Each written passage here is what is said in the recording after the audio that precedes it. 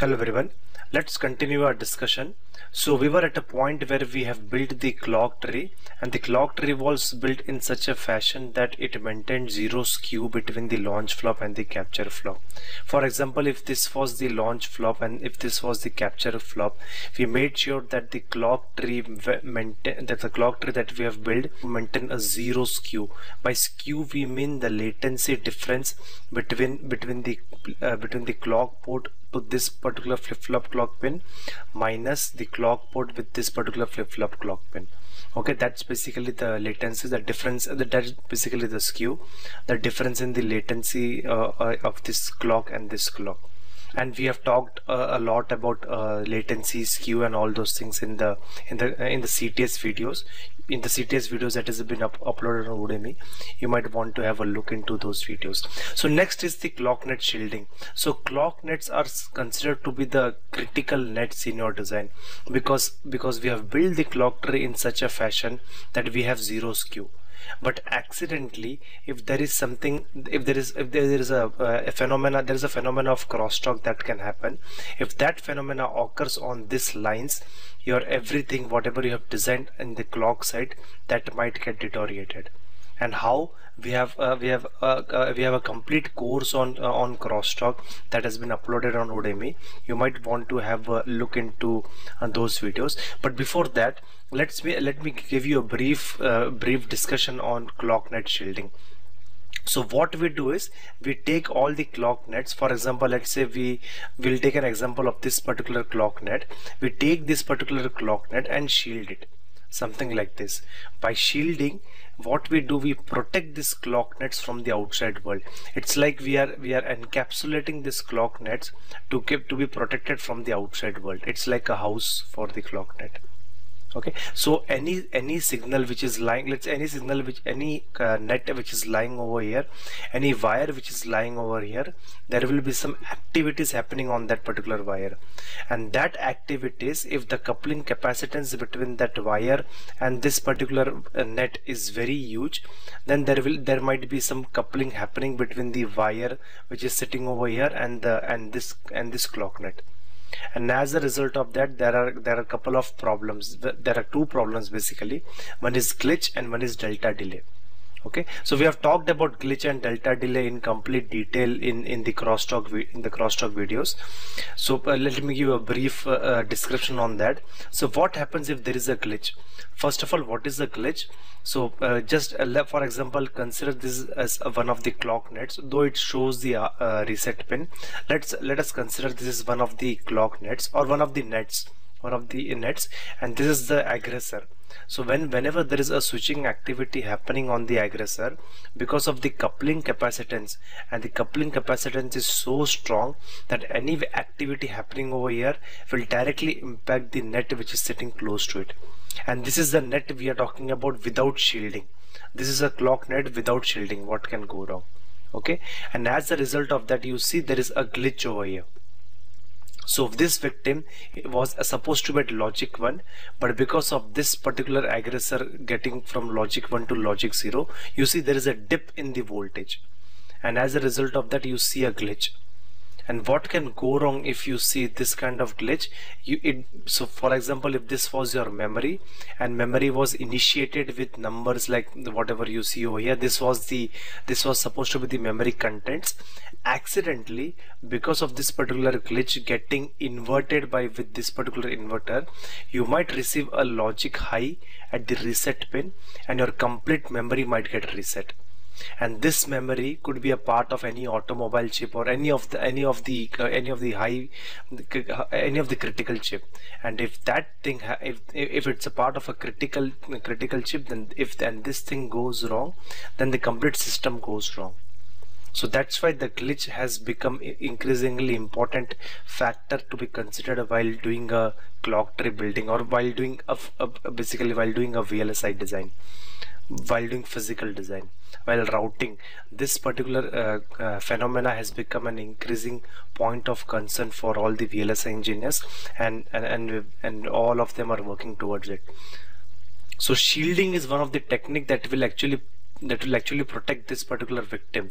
So shielding basically says that we put a line over here, we put a wire over here, and these wires are connected either to VDD or ground, because VDD and ground are the ones which won't switch, and as a result of that your victim is protected. So we have talked about all of this phenomena in the crosstalk videos, which has been uploaded on Udemy. You might want to have a look into those videos. So yes, this is the technique. We shield it. We basically, by shielding, we are breaking the coupling capacitance between the aggressor and the victim. Okay, so shields are either connected to both the we place a wire over here, we place a wire over here, and either both the shields are connected to VDD, or they are connected to ground, or one is connected to VDD, one is connected to ground. The idea is the shields don't switch, and if the shields don't switch, there is very less possibility that the victim will switch. There are other problems where there are ground bounce and voltage drop. So we have talked about all those in the crosstalk videos. Okay, and there is one more thing that can happen. This is we talked about glitch, but what happens if if the victim itself was switching and the aggressor is also switching? Then what can go wrong? So let's say this was the clock tree that we have built.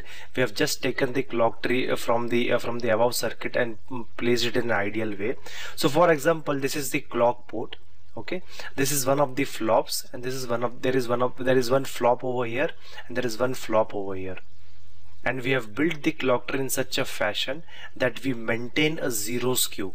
So by zero skew we mean that, let's say, the latency of this particular latency from this clock port to this point of the flop is L1. Okay, and let's say the latency from this clock port to this flop, which is sitting over here, it is not shown but it is sitting over here, is L2 before crosstalk, if it was L2. So we build this clock tree in such a fashion that L1 is equal to L2. Okay, but now what happens because of crosstalk? If you see, there is some amount of delta delay, there is some amount of glitch. So for example, this is the line, victim line. The input of the victim line is switching from logic 0 to logic 1. So output of the inverter will be logic 1 to logic 0. It is supposed to go from logic 1 to logic 0. Okay, but what can go wrong because of this particular glitch that you see? It might impact the logic 1 to logic 0 direction by some amount of delta delay. Okay, if you see this particular thing, there is it was going from logic 1 to logic 0, but on its path it sees it sees the aggressor moving from logic 0 to logic 1. As a result of that, this particular thing tries to charge and then again gets discharged, and because of this amount of bump, you see an amount of delay, you see an amount of delta delay while switching from logic 1 to logic 0. And as a result of that, the delay of this particular cell gets impacted. So initially, if the delay of this particular cell is D, after the crosstalk delta delay, you see the delay of this particular cell is D plus delta. And let's say if this clock cell was a part of L2, this particular cell delay, which was supposed to be D, now it is D plus delta. Your complete L2, your complete latency, which was supposed to be L2, is now L2 plus delta. So now your skew becomes L1 minus L2 plus delta. So it's no more 0, there is some finite value delta. And imagine we have talked about only, let's say, few buffers, handful of buffers. It's like 5 to 6 buffers. If the clock tree was for a multi-million chip, this delta might grow very exponentially or linearly. Okay, so that's the impact of crosstalk, and we are trying to protect our clock nets from crosstalk by putting a shield around the clock nets. So shielding is one of the technique to protect the nets from crosstalk. There are other techniques as well. We have talked about them in the crosstalk videos. You might want to have a look into those videos. These slides are being taken from there, and there are a lot more slides which talks on the similar lines. Okay, so that's the idea of that's the idea of crosstalk, and this is the reason we shield the clock nets. Ideally we are supposed to shield this one also, but we have just left it that way. So this net will also get shielded something like this. So the idea is we have to shield all the critical nets. Clock nets is one of the critical nets, and let's say if there are some data nets which are also supposed to be critical, we'll be drawing the data nets in the next video. But if there are data nets which are very critical, it becomes necessary to shield them. But it's not always possible to shield all of the nets in the design, because that might just increase the routing resources over here. As a result of that, we take the clock nets, we take the critical nets and shield them, and clock nets are one of them. Okay, so after we have done with the clock net shielding, the next step is to do again a timing analysis with real clocks, because now we have the clock nets and now we have the clock net shielded. So this is the point where we have to do a timing with real clocks. Though the data paths are not routed, we'll be doing a timing analysis with real clocks, and that's the part of the flow. That's the part of an ideal flow. Okay, so what we'll do is we'll talk about this particular slide in the next video, since I'm already running out of time. So let's continue understanding about this particular equation and how does the clock delay looks like in the next video. Thank you.